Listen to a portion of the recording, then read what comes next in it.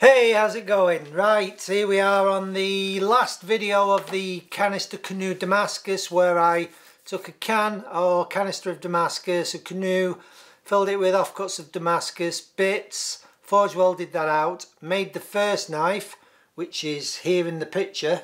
I was really pleased with that knife, the way it came out. So I'm going to make the second knife today, and I asked in the comments for suggestions on what to do with that piece of steel vis-a-vis forge wise, and a lot of people actually said twist it. So that's what we're going to do. So I've got the billet here, as you can see. I'm going to cut it into 4 pieces, and I'm actually going to forge in a piece of W2 steel in the centre, and we're about to get that going. So here we go, and I will see you right on the end. And I will show you the 2 finished knives, complete with handles. Right guys, we better get this forged out before it gets too hot. It's going to be a hot one today. It's already at 21 degrees, 11:30. Not much there, is there?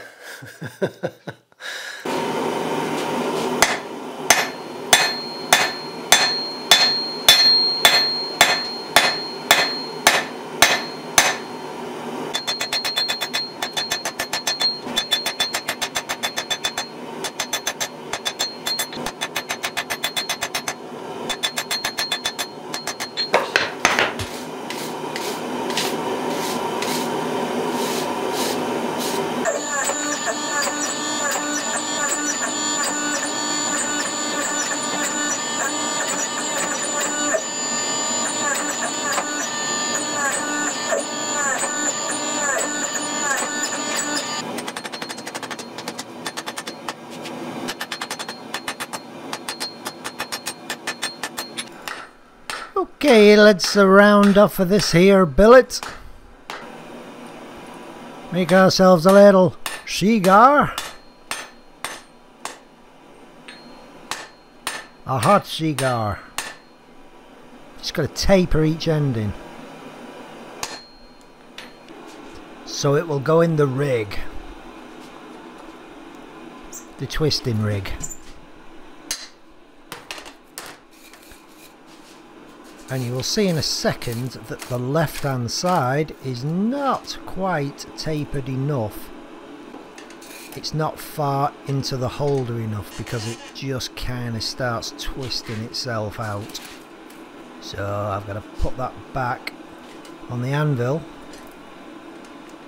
and just taper that in a little bit more.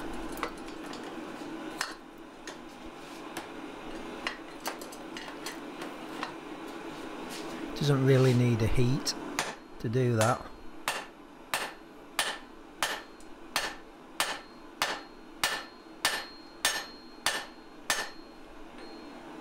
You know, it should be enough. Just check it, make sure it is. There's actually an insert in there that holds the taper. Yeah, that'll do. Right, let's try it again.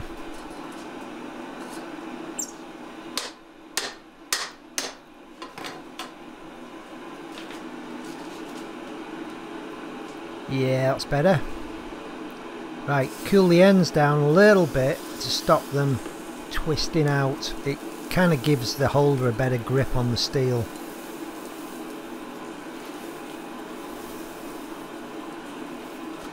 You can tell with this little rig, you can tell when the steel has had enough, if you know what I mean, because it's very, very easy when you're twisting steel to just tear it in half. Them spirals, them twists can easily shear, and you get really good feel of what's going on with this little rig.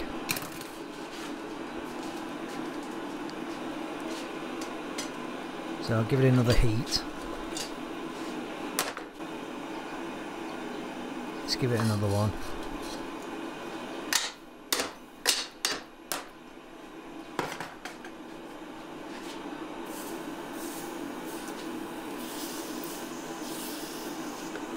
Give the ends a wee dampen down there. You can probably see here that to the right hand side it's twisting more than it is on the left hand side, so I'll just cool that down a little bit and it'll transfer the twist to the other end, because the right hand side will virtually stop twisting now, and I think that will probably do.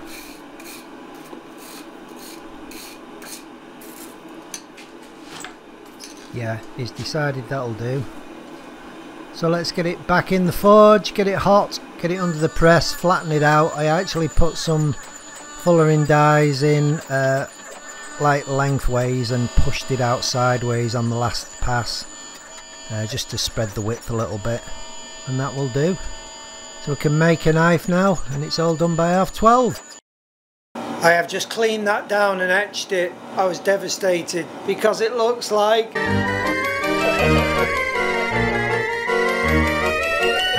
which is cursed. The stuff is cursed. Remember, I did a video on it not so long ago. It went straight through the window. I had to get a priest in to exercise the workshop. Guys, I'm going to cut it in half. I'm going to forge weld it to a piece of W2 and make a knife.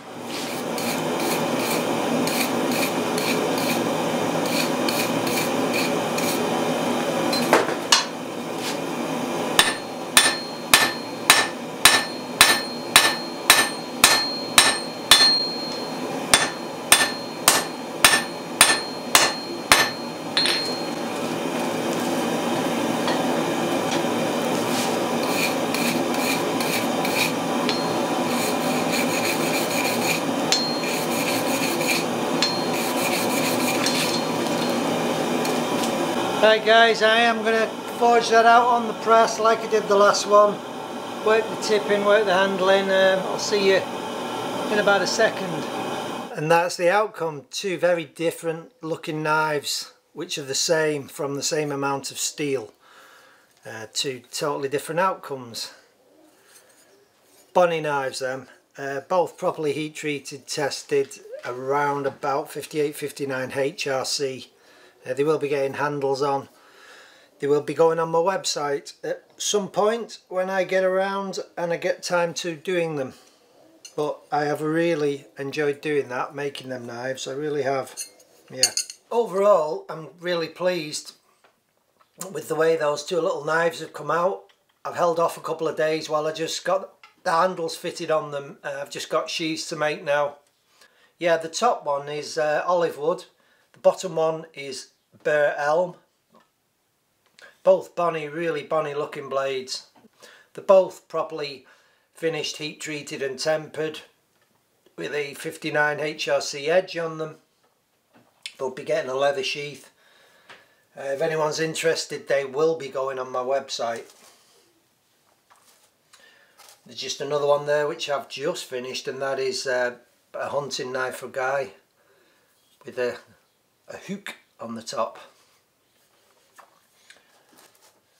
I did do a video on the scrimshaw for the Sanmai knife. I showed you possibly the last one or the video before. I've done a video on the scrimshaw, doing the scrimshaw on that knife, and I will edit that and finish it. But I have got another knife which requires a lot more detailed scrimshaw work on it, like a kind of a portrait, which is going to take quite some time to do. So when I get around to doing that knife, which will probably be in the next 2 or 3 weeks, I will I'll show you a bit more in detail on the scrimshaw side of things. Okay, well, thanks to my subs, thanks to my patrons, many thanks to them for their support, and I will see you quite soon in the next vid, guys. Okay, bye for now.